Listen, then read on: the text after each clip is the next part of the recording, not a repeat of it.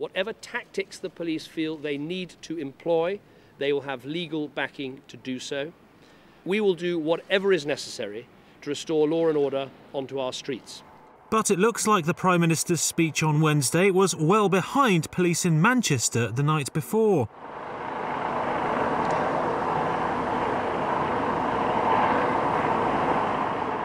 Greater Manchester Police say that incident is being investigated.